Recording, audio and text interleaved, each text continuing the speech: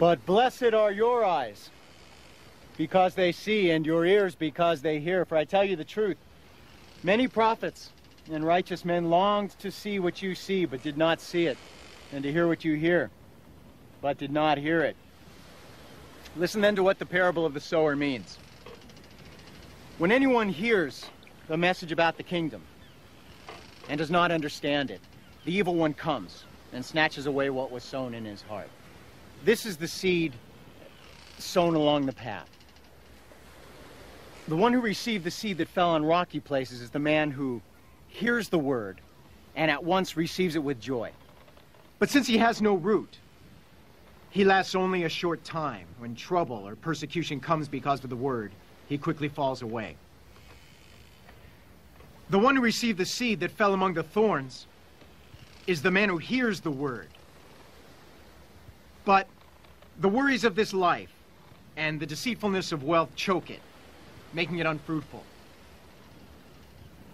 But the one who received the seed that fell on good soil is the man who hears the word and understands it. He produces a crop, yielding 100, 60, or 30 times what was sown.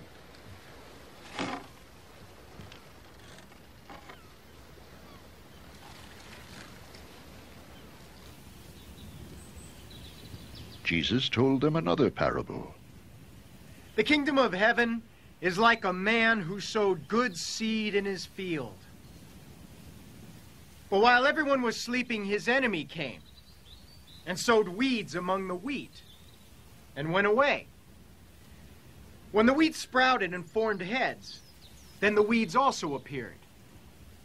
The owner's servants came to him and said,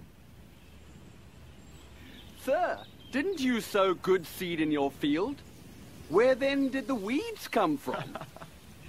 An enemy did this, he replied. The servants asked him, "Do you want us to go and pull them up?" "No," he answered. "Because while you are pulling the weeds, you may root up the wheat with them. Let both grow together until the harvest. At that time I will tell the harvesters, first collect the weeds and tie them in bundles to be burned. Then gather the wheat and bring it into my barn." He told them another parable.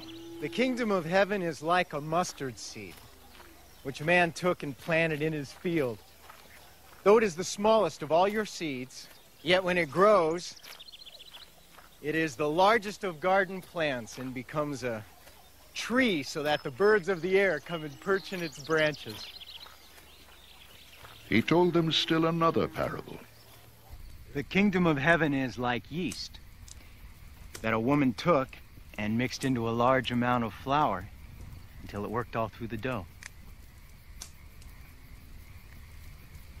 Jesus spoke all these things to the crowd in parables.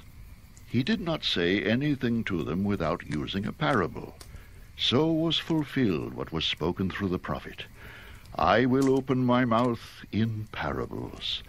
I will utter things hidden since the creation of the world.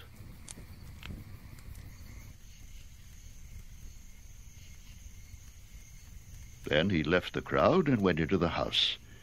His disciples came to him and said, "Explain to us the parable of the weeds in the field."